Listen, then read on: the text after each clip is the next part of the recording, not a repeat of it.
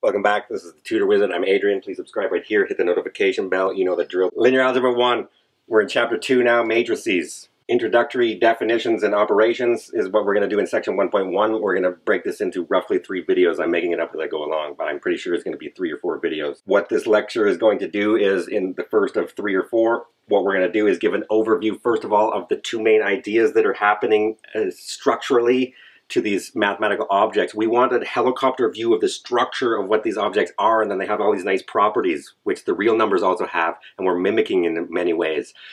And that makes our lives as mathematicians a whole lot easier. If you can see all these structures, it makes your life easier too. We also have to define all these objects and so many things in there, and then you have to have these computational homework problems, and then you have to know how to do them. So you're focused on how do I do these problems, and what does everything look like, and what do all these things mean, and how do I compute things and get the right grades and stuff. What we're worried about is the overall vector space structure of matrices. So we're going to define a set of all matrices, MIN matrices, and then we're going to define a vector space structure. What does that mean? Don't worry, we're going to get into that more than once, and then in one of our later chapters it's going to be the vector space specifically of n-dimensional vectors. The other thing we're going to do in this chapter, on top of that, we're building a vector space structure, and what's going to happen is we're going to define an addition and a scalar multiplication, and then there's 10 axioms. We'll go through them.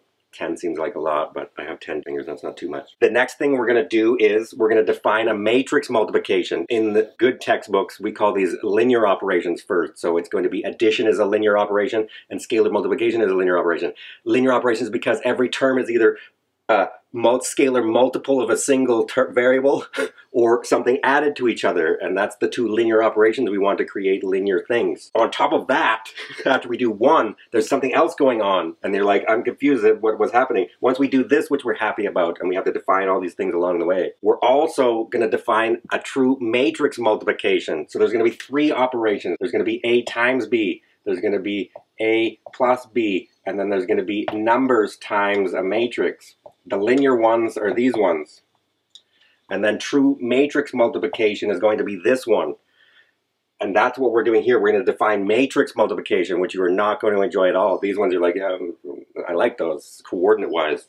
Use your fingers and match. This one is no. When you multiply, first of all, this isn't always defined to be well posed. You have to have the same number of columns in A as the number of rows in B, and then the outcome, the size of that matrix multiplication is the number of rows in A and the number of columns in B. What? Yes, so this is going to be much more complicated, and then in there, the ijth entry is going to be the dot product of row I in here and column J in here, so we've got a whole bunch of terminology and all these types of things to talk about to try and define these things. Why the heck are we doing it? To solve linear systems. What we're eventually going to do when we phrase this, we're going to get a linear system, AX equals B, and then solve for A. I just basically gave the description of what we're going to do in this video in the title shot. Let's explain that in gory detail. As we develop this chapter, what we're going to do is we're going to have 2 main goals, which is what I was just trying to talk about, so let's slow the roll. I'm going to get excited again. These are the 2 stories we're telling in this chapter. So Chapter 1, we already gave a Gaussian Jordan elimination to augment a matrix and systematically use 3 row operations to find out whether a linear MIN system has 1 solution, no solution, or infinitely many. And those are the only 3 cases you can ever have. Story's over. Case closed. What else do we have to talk about in this class? So we're going to also now talk about Chapter 2 is going to move into the general scenario of what we call the mathematical object of matrix. And then we're going to define the set of all matrices. And then we're going to say, well, now that we're doing this, could we combine matrices in some way? We want to know the first definition. Once you have 2 objects with real numbers, we define intuitively equality. When are matrices equal? They're equal when all of their entries are equal. So we start getting a structure. We have to say when are things the same and when are things different. Once we get that, then we have to say, well, could we combine things in some way? And so then we call those linear operations. So we're going to get an addition. Can you combine them? Yes, you can. You never thought about it. You do it with numbers too. You have a 2 and a 3, and can you make a 5 out of that? Yeah, I can. I can make a 5 by making a plus. Or with these ones, it's a little weird because it's the vector space over the same field, R. But if I use matrix multiplication, it's going to be different. When I use regular multiplication, it's going to be a number 6 I can create instead of the number 5. So depending on which operation I use, was my point, I can create a different number. So I'm going to have 2 of those just with like the real numbers. We had addition and multiplication, but be careful. Now we're going to have 3 because matrices are slightly different. We're going to have addition of 2 matrices. But then the first linear operation is something different. It's not like the real numbers. It's going to take a real number as one of the inputs, but then the other input is not another real number. It's a matrix, which is going to be the thing that we define. And that's going to create another matrix out of a matrix. And then what we're going to do is we're going to create a vector space structure. For right now, that's 10 rules of what that means. And yes, we're going to make you memorize them and try to work with them and figure out what they are. You've already seen them. They're the real number axioms are going to be awfully similar to, that's what we're mimicking for the matrices. So that's story one. We want to create a set of all objects called m by n matrices. Then what we want to do is define an addition and a scalar multiplication. And then on that, we want to show that that has a vector space or a well-behaved structure, just like the real numbers and a bunch of other things. Geometric vectors are going to be a vector space. The set of all polynomials of degree at most n are a vector space. All these types of things, continuous functions over a certain thing with addition and scalar multiplication is a vector space. So we can create all these different kinds of vector spaces. Once we have that, we can do more mathematical things. That's one of the things we're doing in the chapter. From your point of view, all we're going to have is, here's a matrix, here's a multiplication, here's an addition, here's a this, and you're going to have to memorize how to do them and work at them. What the heck are we doing with all these moving parts? The other thing we're going to do on top of that is we're going to define a couple more things. We're going to define a transpose of a matrix, and we're going to define matrix multiplication. And we're going to do that in the guise of, the whole point of chapter 2 is essentially giving us another way of solving linear m by n systems, not Gaussian elimination. What we're going to do instead is we're going to take this story of how to, by the end of this chapter, we're going to have actually two at least different methods of solving linear systems. Kramer's rule, and then this method. So there's another one I'm not even pointing out, but that will be at the end of this chapter as well. What we're going to do is, one, we're going to define what matrix multiplication is, not regular multiplication. It's going to be matrix multiplication. And again, it's only well posed if the number of columns in A equals the number of rows in B, and then the outcome is of size number of rows in A and number of columns in B. And then the entry here, Cij, is the dot product of row I in A times dot product of column J in B. What the heck is going on and why are they defining it that way? Not to torture you, to solve linear systems at the end of this tunnel. So first we define matrix multiplication. You are not going to enjoy that. Then we define transpose. That one's a freebie, but we need it for this formula, which you're not going to enjoy again. Then we have to define identity matrix and the inverse of a matrix. You're like, that wasn't so bad. And then the question you forget to ask yourself is this: given a matrix, how do I know whether it has an inverse and how do I find it? We're going to give two methods. I didn't list the other one. One of them is going to be the one method where you have to use Gaussian Jordan elimination to reduce row echelon form to find the block identity matrix and the inverse in this magic way using elementary matrices. We're going to do that in this chapter 2. After that, we're going to give you a computational formula using transpose. That's why I need that guy specifically to give you a formula for computing this horrible thing. For numbers, it's just 1 over A is the inverse. Good. It's not going to be what it is here. Then what we're going to do is, why did we do all this force for the trees again? By the time we get here, you hate me so much because I've made you try to compute the determinant, which you're not going to like, and then this cofactor thing is you're not going to like, and then the inverse, and you're not going to like this, and you're so mad at this stage that you forgot what we were doing.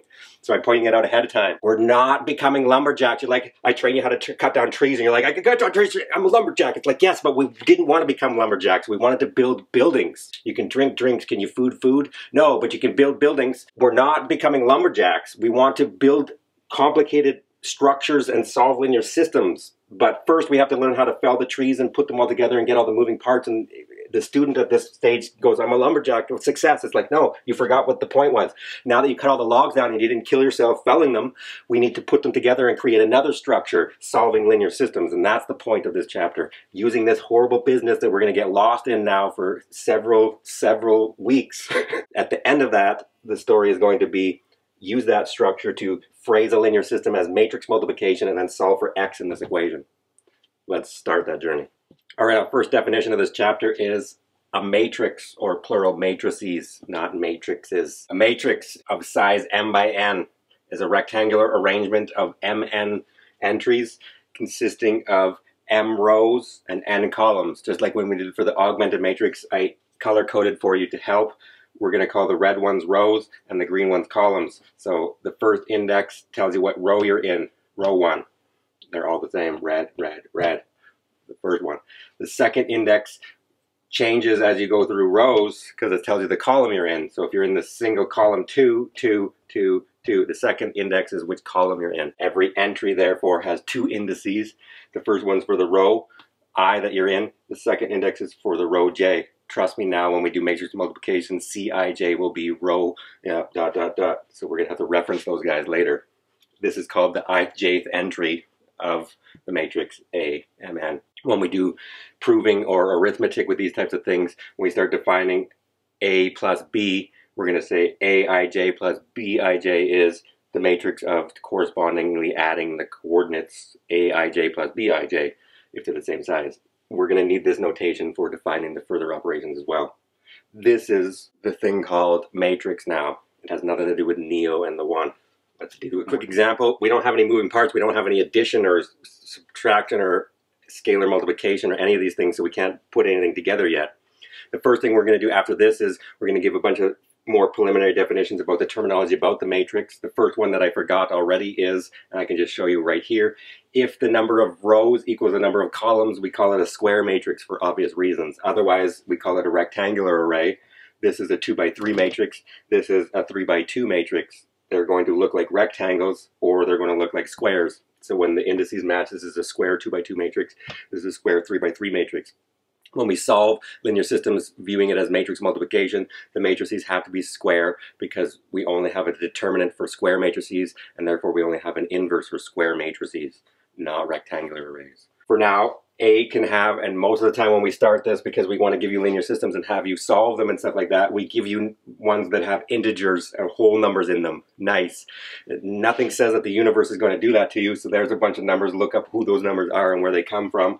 That matrix is going to be a whole different ball game to row reduce than other matrices. First of all, how would I do that if that is actually a 2 by 2 augmented matrix now? See how I put the line and now it's an augmented matrix. How do I solve that? Well, I'm going to multiply by 1, interchange those. I've got a leading one in the top corner, but then I'm going to have to multiply by pi and get rid of it. Hot mess. You try. Then what we're going to do is, what's this transpose business? You're going to see in the next video. So watch the next video and you'll find out who transposes. For now, this is going to be what you're going to see later on when we define all these horrible inverse of matrices.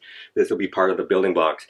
The inverse of a matrix is 1 over this determinant number times a cofactor matrix transpose. So you're going to see me write this C11, C12 all the time. There he is. D is another thing we're going to do next. Define a bunch of terminology about the main diagonal, and if you only have entries on the main diagonal at your 0 everywhere else, we're going to call this a diagonal matrix. So we're going to get into this in the next couple of videos also, and a bunch of terminology for explaining the structure of what a matrix is and how we're going to use that and reference this structure to solve linear systems. Also, this is going to become an extremely important guy. This is the 2 by 2 identity matrix. When you matrix multiply him by anybody, he's the guy that leaves everybody alone. So when I ask this in a couple of videos, you can go back and look, and I'm going to say, what's going to be the guy that multiplies and leaves everybody alone? Is it the all one matrix? No, he's extremely useful in linear algebra 3 for Jordan normal form, and we call that matrix a J. The matrix of all ones is called a J matrix. Same Jordan, I'm going to guess. But this one, if we want identity, it's going to be this. You'll see why that's true when we show you how to do matrix multiplication. I can tell you're doing it because you're going to use your fingers if you're doing it correctly. Then this is going to be for every size. We have a 0 matrix. He's the guy that has zeros everywhere. Why would be interested in that? When we add things, he's going to be the thing that leaves everybody alone. That's going to be the structure we're going to build in this chapter. This is the object. The first thing we do when we have an object is say, let's define the set of all those objects, and when are things equal in there? Before we do that, let's give a few more preliminary definitions on all of the horrible things that we call the structure, the diagonal entries, the main diagonal, and all those kind of things. Welcome back. I had to run upstairs. The kitties were meowing. Mew, mew, mew is all I could hear upstairs because they're standing right above us in the kitchen. So, yes, this is my basement, by the way. This is Alice and this is Ringo, and they're the two additions of 2 plus 4 equals 6 cats. My favorite kind of math, cat math. All right, let's do this. So basically what we're going to do is try and focus on the definitions and not the kitties. That's impossible. Don't think about elephants. Definition, we have the following terminology basically. For a matrix which is consisting of 1 row and then n columns possibly. Oh, I know, just be nice to each other. We call that, okay, this isn't going to work. And they're downstairs for the first time. Go see. What we're going to do is we have a matrix of 1 row and n columns. We're going to call, for obvious reasons, a row vector. I can do one at a time a whole lot easier than 2. Then, if we have a matrix which is m rows but only 1 column, we're going to call that a column vector. And then what we're going to do is we can also think of, once we have that terminology of a row vector or a column vector, that's how I get you to watch yeah, there it is, column vector. We can view a matrix A as either m rows or n columns. That will become useful later on. Okay, go play with your brother. Once I do this, this will help us for talking about the structure, in particular when we do chapter 4, when we do linear transformations. This notation will come up. The standard matrix of a linear transformation is columns, the matrix viewed as columns, and those columns are created by doing the linear transformation applied to the canonical standard basis vectors of that dimension. What? Yeah, this terminology and notation will come back up in later chapters. The other terminology that I just did point out is if we have the m is equal to n, we call that array a square matrix, and we write a n usually, or in particular I'm going to write in for the identity matrix. There's no point putting n cross n. We mean same number of rows and columns. And the last piece of terminology we're going to do for this video is in a square matrix we can have extra terminology. In a non-square matrix you don't have a nice diagonal because it's not square, it doesn't line up. But if you have a square matrix, we call this the main diagonal of the matrix, and this one actually is called the off diagonal, but we rarely reference it. And these ones are the super and sub diagonals, but you don't need those till linear algebra 3 when we do Jordan normal form. I'll start talking about those guys.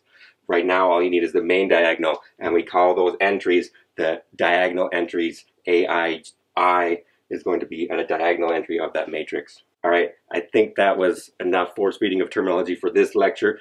Please subscribe right here, hit the notification bell. In the next lecture, what we're going to do is a bunch more terminology. We're going to define trace, transpose, and then we're going to define the two linear operations of addition of matrices and scalar multiplication of matrices. And then we're going to define it as a vector space structure. And then after that, in the next video, then we'll define the horrible matrix multiplication and try solving matrices using inverses of matrices and solving matrix equations. See you next time. Bunch of stuff dropped.